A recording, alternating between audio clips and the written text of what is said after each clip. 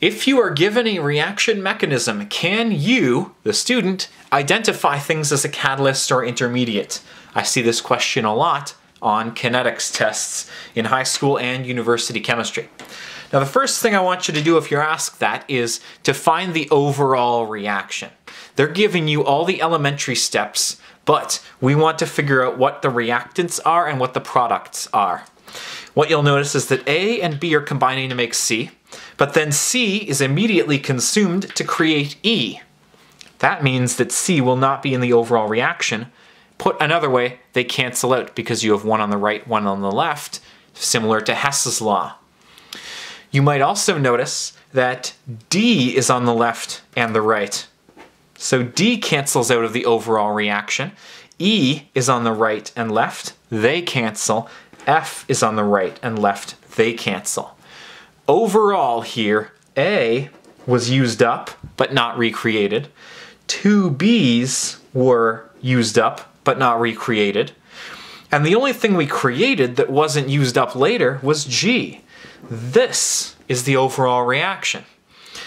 These are your reactants. That's probably obvious, but I want to point it out anyways.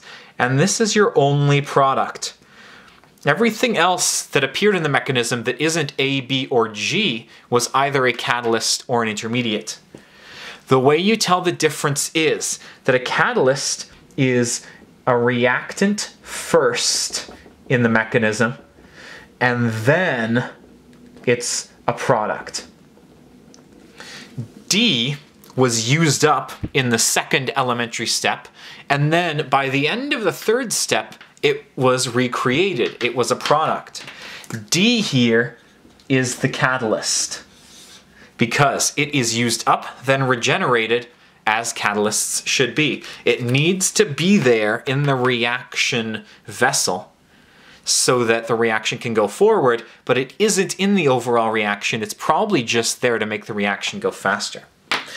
Now, on the other hand, C is a product first, and E is a product first, and F is also a product first. Those are intermediates in that they are the products of one of the reactions, but then that thing goes on to become a reactant and is used up that way. An intermediate is a product first in the mechanism, and then it appears as a reactant. Note that because both of these are products and reactants at different times, that's why they canceled. Reactants stay in the overall reaction, products stay in the overall reaction. Intermediates and catalysts cancel. Catalysts will have appeared as a reactant first, intermediates are a product first. That's the end of it. Easy. Good luck.